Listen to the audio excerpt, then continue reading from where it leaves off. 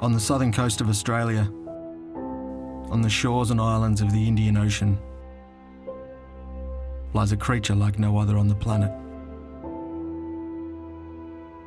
A creature so unique in design and condition that they can only be found on the southern coastal environments of South and Western Australia.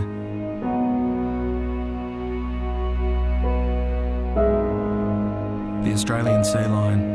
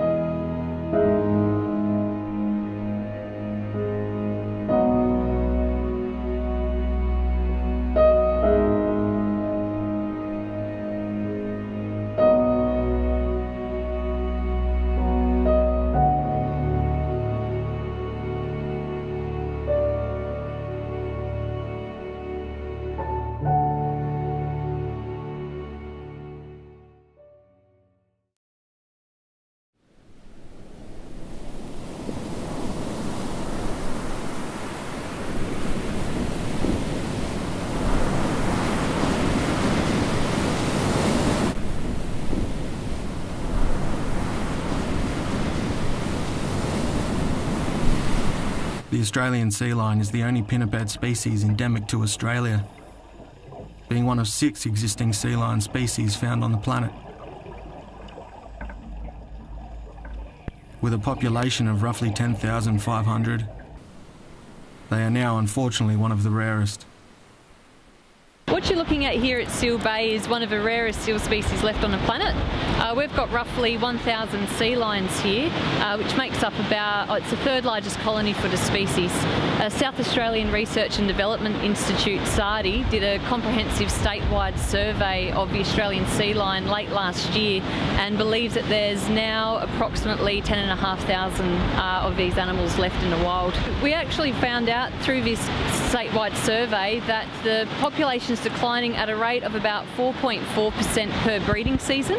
Here at Seal Bay it's a little bit slower at 1 to 2% per breeding season, and the reason we believe that there is a decline is, one, they haven't recovered from hunting days back in the early 1800s, but also there seems to be an issue with fisheries bycatch, so interactions with our fishing industry.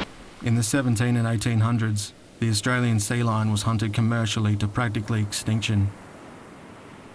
Before this time, it is estimated that the population spread through the Bass Strait and coastal environments of northern Tasmania, but has never recovered to occupy its former range. The population, now classified as endangered, continues to struggle in its efforts to recover. 83% of Australian sea lions are found in South Australian waters, with the remaining 17% on the southern coast of Western Australia. Although history demonstrates the impacts humans have played in the survival of the Australian sea lion, there are now modern-day practices that are further contributing to their perpetual decline. I'm Peter Shaughnessy. I'm an Honorary Research Associate at the South Australian Museum. I've been here for 10 or 11 years, and before that I was at CSIRO Wildlife and Ecology in Canberra for 20 odd years. And before that I was in South Africa as a research scientist working on fur seals, so I've worked on seals most of my career. Well, the problem with Australian sea lions is that they feed on the bottom, and the commercial shark industry sets its nets on the bottom, and sea lions get entangled in those nets and they drown. So it's what we refer to as bycatch.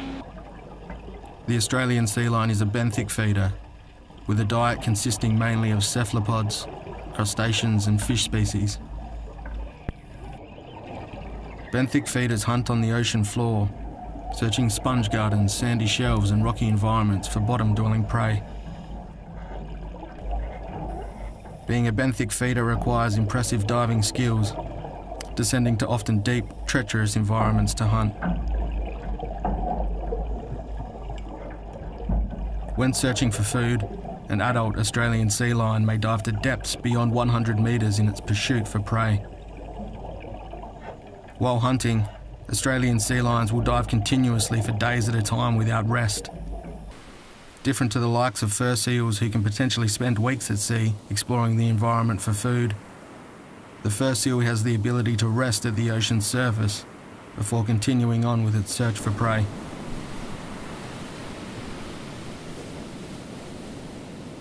The Australian sea lion will hunt continuously, day and night, for up to 3 days at a time, before hauling out on land for extended periods to rest. Within this practice of deep-sea hunting, the risks extend beyond the depths at which they explore. Shark nets and cray pots deployed by the commercial fishing industry also hunt the prey found at this depth of ocean, where interactions between Australian sea lions and fishing equipment causes unfortunate entanglements and drownings. So particularly to gill net fishing, that's monofilament shark netting that drags on the bottom of the ocean. We believe it accounts for about 66% of sea lion entanglements because sea lions are a benthic feeder, so they're feeding on the bottom of the ocean and they're looking for the cephalopods, crustaceans, and so that's where there's going to be interactions with those nets down there and also with the prey pots as well.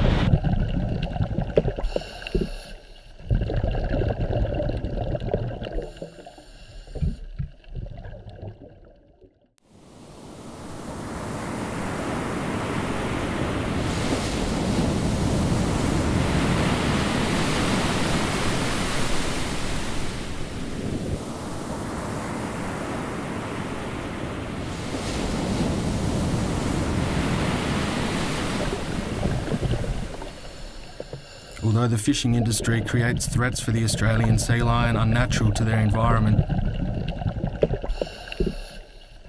the species also shares the water with a predator.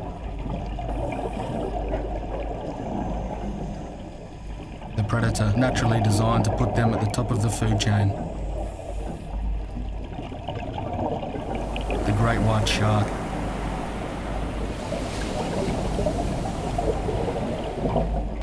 I'm Lauren Meyer. I'm a PhD candidate at Flinders University, and I specialize in biochemical ecology.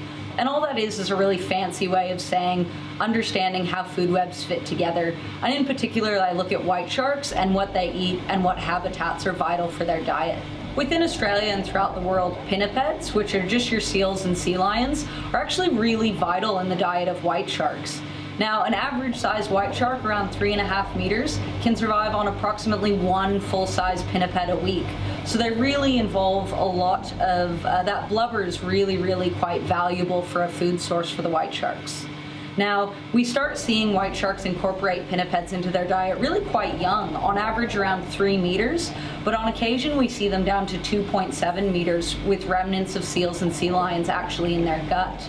But most of the time it's up when they get around the 3.5 meter mark, which is usually when the male sharks mature, that we see them feeding quite a bit on the pinnipeds around Australia as well as throughout the world. Although in this environment, Australian sea lions are a main food source in the diet of a great white shark, this connection of hunter and prey is one of natural evolution and is normal practice beyond their decline.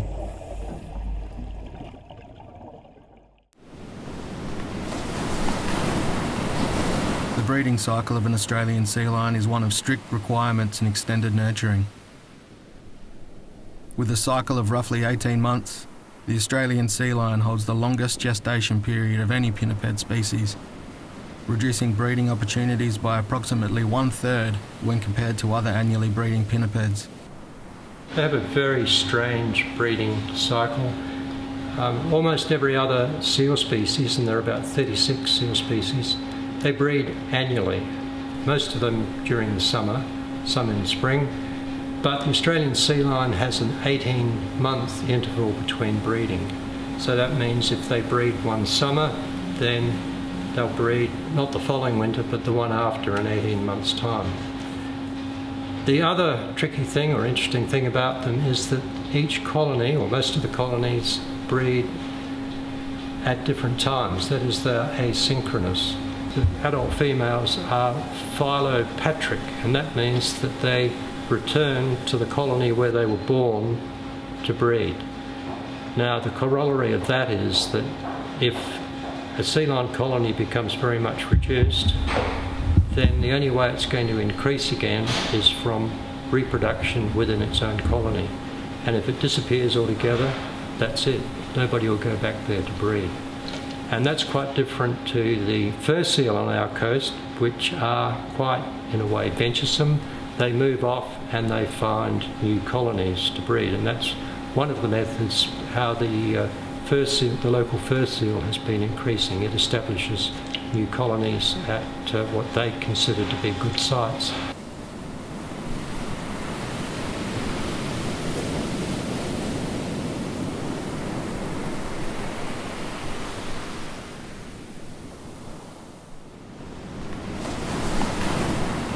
In an effort to mitigate the impacts of commercial fishing on the Australian sea lion's endeavour to recover, the Australian Fisheries Management Authority, who controls commercial fishing operations off the coast of South Australia and Western Australia, has introduced restrictions applying to areas of high use and significance to the Australian sea lion.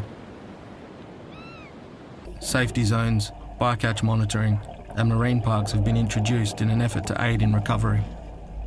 The Australian Fisheries Management Authority, based in Canberra, controls the shark fishery off the coast of South Australia and Western Australia, and they've taken a lot of steps in the period 2010 to 2012 to reduce this problem. Things like there's now a no-go zone around every sea lion colony in South Australia of about 20 kilometres, and that no-go zone on the south coast of Kangaroo Island is far more than just around the sea lion colony. So that's a really good step. In South Australian water, which is where 83% of the species lives, is they've divided it into 7 particular zones, and within these zones you can bycatch only 1 or 2 Australian sea lions, and once that trigger limit is met, then that zone is shut down from gill net fishing for a year and a half. Now the good thing is that these boats all have cameras that are filming the nets as they're being dragged up into the boat, so it's not an honesty system.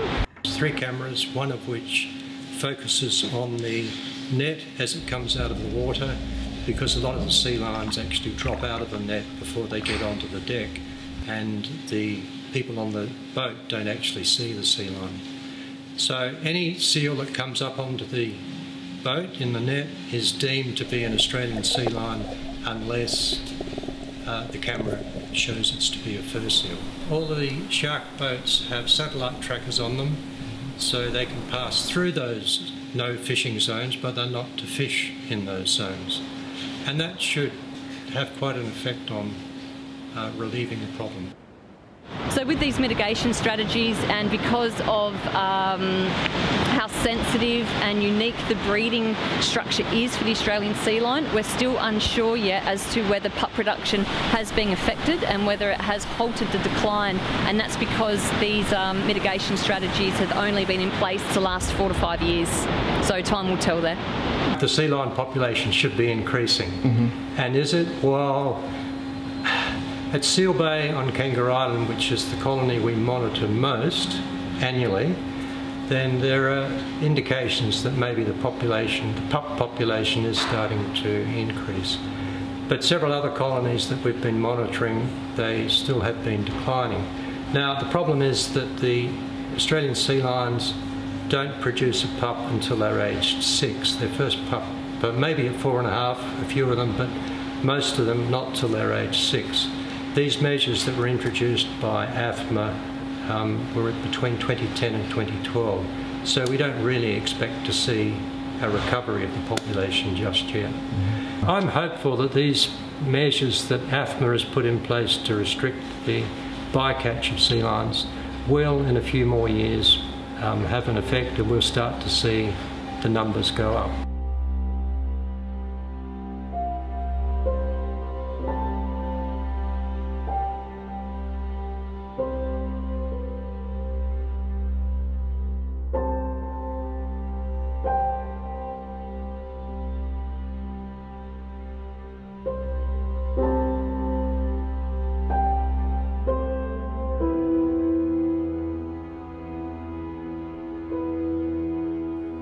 There are many unique qualities within the structural design of this species that have ultimately worked against their efforts to expand.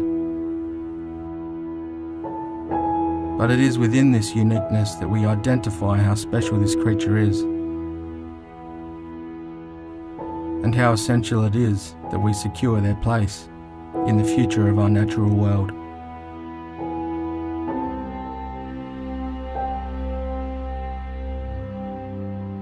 The way in which they nurture their young,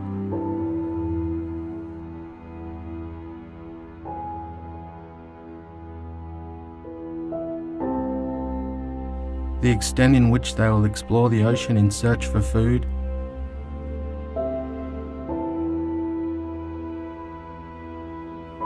their devotion to their colony,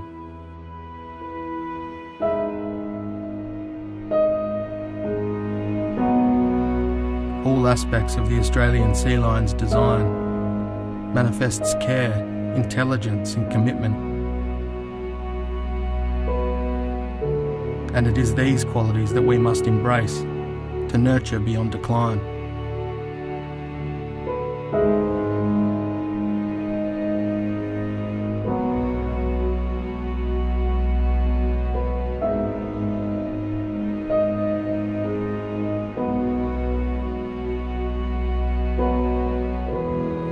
To encourage,